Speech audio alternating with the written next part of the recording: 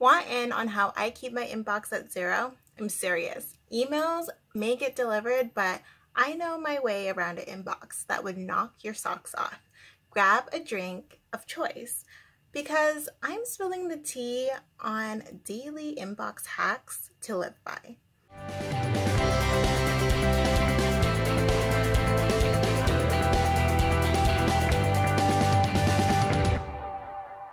Tip 1, find the time. Everyone has time, whether you're going to admit it to me or not. We all have some sort of time. We just have to find it.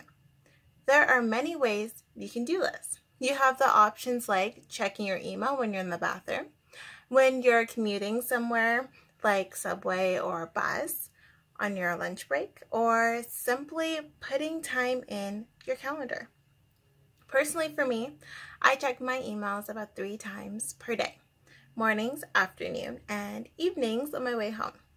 Back in the day before quarantine, I know that sounds odd, but back in the day of subway rides to work, I would go through my emails and delete ones I didn't need.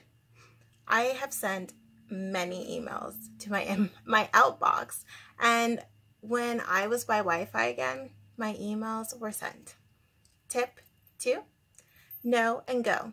When I open my inbox, I can see right off the bat that I know what needs to go. It is all about the title and the starting sentence snippet that we see in the email, especially newsletters from my favorite blogs or websites that I love. They have to audition for me every time they send me an email. I know that sounds strange, and I have a reason for my madness. I don't have the time to sit around and scroll through every email that comes my way.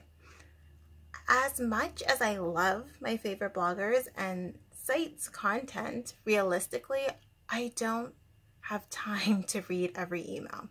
So the newsletters that come in, they're going to have to audition for my attention if they want me to read it. Tip 3. Create folders and label them. Don't let everything sit in one folder.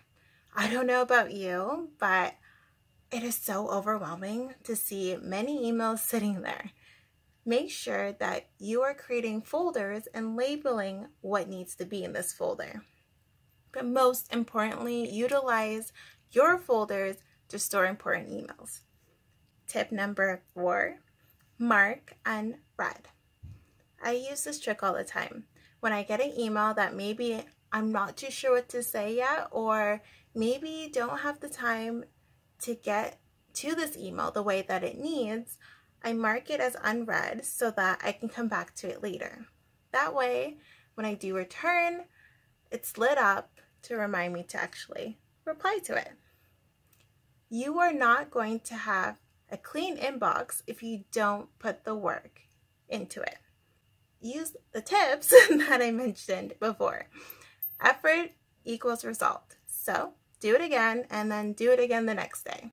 I love helping out the best way I know how, so if you need some one-on-one help, DM a photo of a place that you're having trouble with, and I'll give you my best tips to help you through. Or if you need some extra help, I invite you to join my signature The Organized Mom System, where I virtually coach you and help you take control of your household by removing clutter, mastering your time, and simplifying your life. I look forward to talking to you again soon.